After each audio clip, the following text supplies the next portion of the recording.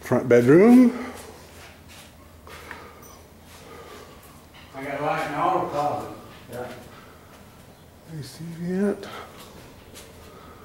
There's a light in his closet even. I don't, you don't.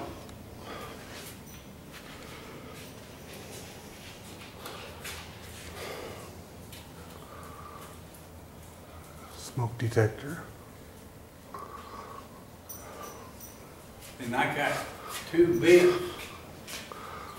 Yeah, with dampers too. I don't have any dampers. Kitchen. That's the kitchen. That's what I said. Oh. Your stove is gonna be vented. See? Huh. I'm gonna have a vent, fan blowing in and out. Uh-huh. I hate you. His air conditioning's in a different spot. Where's the damn hot water heater gonna go? It's up there. Huh? It's right there. It's right there. Right in here. The hot water heater is right here. And he's got no shut-off valve. We're gonna have to fix that deal. Little bedroom.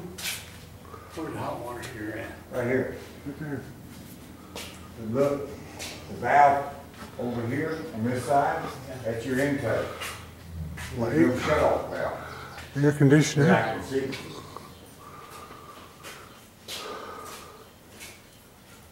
Oh.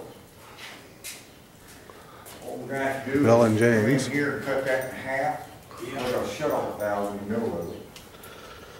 That way, when you come up, you can just walk over because it's all plank. Big bedroom. Shut the valve off. That'll eliminate the hot water heater, because they got no shut-off valve in hot water. They should have. And if it was me, I'd complain about it. There's no shut-off valve to the hot water heater. Bathroom. 4 switches. You have a switch for your fan.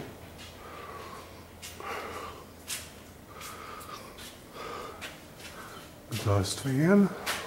And y'all said the breaker box is gonna be outside, right? Right over here. Water, bathtub. Okay. Oh, you're gonna put it on the back wall. Now, he's got everything Toilet. locked and everything's outside. Okay. Sink.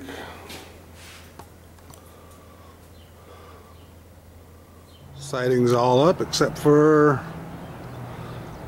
in the 2 corners.